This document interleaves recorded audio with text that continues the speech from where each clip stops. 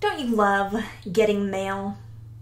I do. It's like Christmas every time I open my door and there's a package on my doorstep. So the other day, I opened my door and found this. Oh boy, I'm so excited. I want to open it up and see what's inside. I haven't done an art subscription box in a while, and Paletteful Packs sent me this, so I'm really excited. Thank you, Paletteful Packs. Let's open this up. Let's see. Whoa, dude, look at this. It's like a bunch of green happiness. Oh, what is this? Oh my word. What is going on here? Aqua ink. Oh, watercolor ink? For real, this is watercolor ink.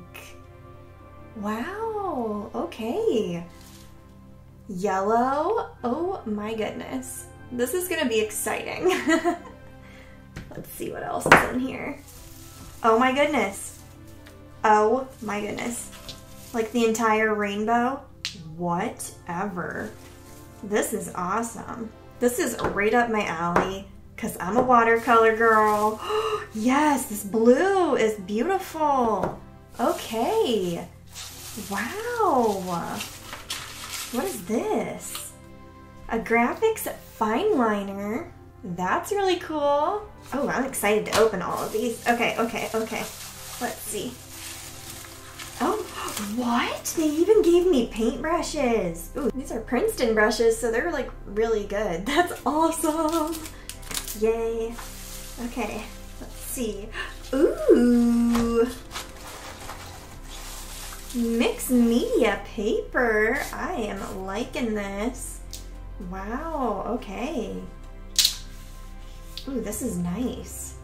Yeah. This is really thick, really nice. Oh, this is gonna be so fun. Okay, so this just outlines everything that's in this box. All right, we have the Aqua Inks by Marabu Graphics Aqua Ink. 8 colors. Ooh, it's light fast too, that's great. Marabu Graphics Black Fine Liner, set of 4. What? I didn't realize there were 4 markers in here. Whoa, okay girl, I'm excited now. Princeton Artist Brushes, Velvet Touch variety. Wow, okay. 6 flat and 3 round. Really? Oh, the size is 6. Okay, I get it now. Size 6, size 3. I was like 6 brushes. Wow, that's really generous. Okay, that's really cool.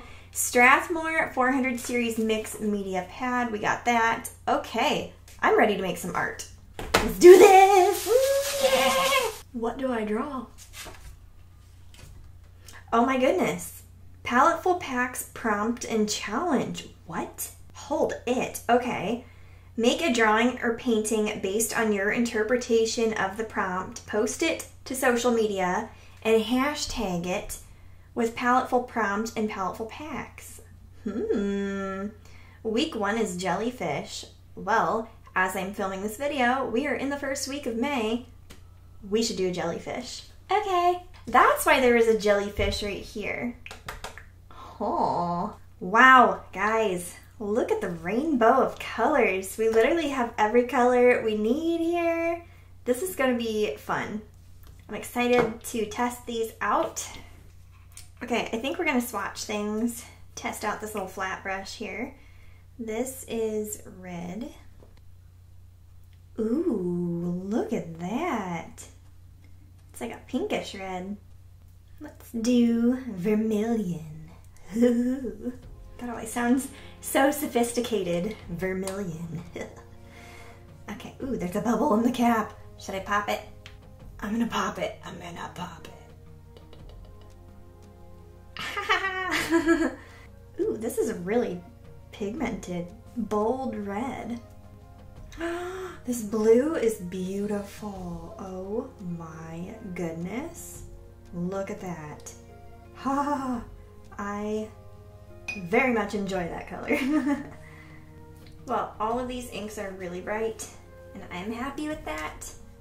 All right, let's open this fine liner graphics box. Ooh, it says there's a 0.2 millimeters, 0.4, 0.8, and a brush pen. That's cool. It says the size right on the end. Whoa, this is a really sturdy nib. Oh my, I like that. This is 0.4. Wow, okay. 0.8. Dude, look at you go. This is nice. And this is a brush pen. Ooh, you can do various thicknesses. Ooh, this is, wow, this is a really flexible brush pen. Like, whoa, I want to write my name.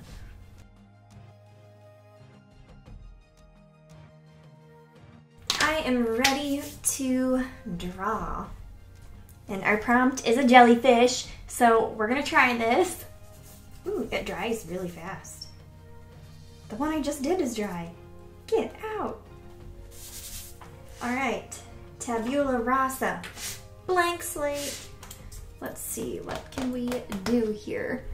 Okay, I have a question of the day for you guys. Have any of you ever used these inks before? Because I had honestly never heard of them until I pulled them out of this box. So I'm pretty excited to try them. Ooh, you know what? These are watercolors, so I want to test something. It says watercolor ink. Does that mean you can reactivate it? Curious. You can! Oh my! Okay, I really think this is sweet now. I didn't even think to try that earlier. I don't know about you guys, but I absolutely love watching those ocean documentaries. Like The Blue Planet is so fun to watch. I really love that. I mean, Planet Earth in general is just really fun, but I love just looking for the deep sea documentaries where they're showing the creatures that live down by like the methane vents really deep in the ocean. I'm so into that. Like, it's one of my favorite things. I actually, I recently watched a documentary on plastic in the ocean, and it was so moving that I have been trying to cut out single-use plastics. So for the past couple months, what I've done is I bought reusable straws so I can just like put one in my car. It's hard to remember to use a reusable straw though. Like, I can say no and go without a straw, but sometimes I forget still, so I'm working on that. But I'm making an effort, so that's what matters to me. I also bought some reusable grocery bags. And sometimes if I forget them, I'll just go like without a grocery bag. But again, sometimes I also just forget. I'm working on it. It's hard. And I also did away with like plastic cling wrap altogether. So we use these like reusable beeswax wrap things. It's really cool actually. Okay, let's talk a little bit about this painting and the supplies I used. So this ink here, you can see this pan of paint next to my hand, and there's yellow, magenta, and blue there. I diluted it, and then in one of the pans, I mixed some of the diluted magenta and blue to get a really pretty purple. And then I created that gradient that you just saw on the jellyfish because I wanted it to feel like it was glowing. And then I made the bell bright yellow because, I don't know, I don't see yellow jellyfish too often. And I thought it would be really pretty.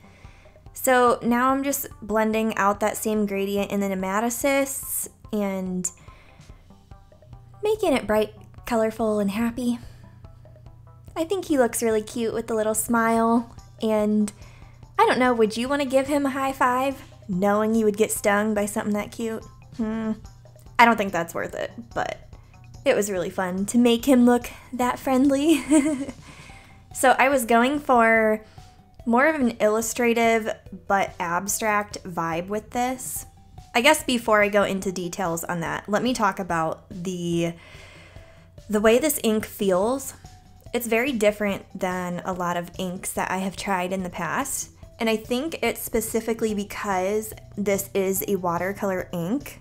Have any of you guys used a watercolor ink before? Let me know. See, I felt like this ink felt a little thicker than your average ink, you know? And I think it's just because it is watercolor and it's highly pigmented.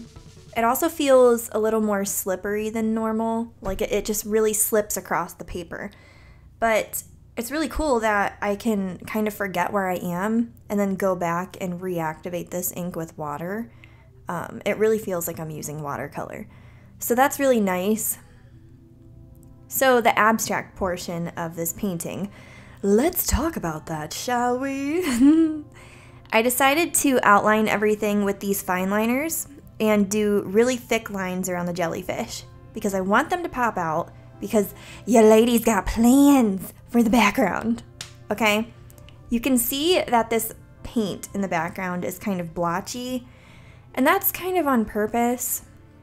So I've seen some artists on Instagram do like blotchy watercolor backgrounds and stuff, and then they outline each little color inconsistency, and it looks so cool. It's like a very abstract thing, and I've always wanted to try this.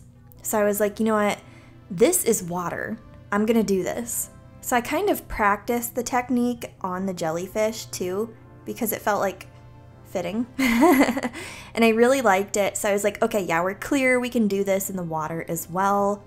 And I made the water really light up top, like the sunlight is hitting it. And maybe that's why the bell of the jellyfish is like bright yellow. And then down at the bottom of the ocean, it is dark, less light is coming through the water. And I thought it was really cool to do that. It feels really fun and playful.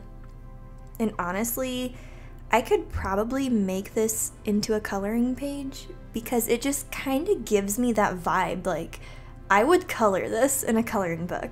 Would you guys? I don't know. Should I make this into a coloring page? Let me know. If you guys want it as a coloring page, maybe I'll put it in my shop as a coloring page. We'll see.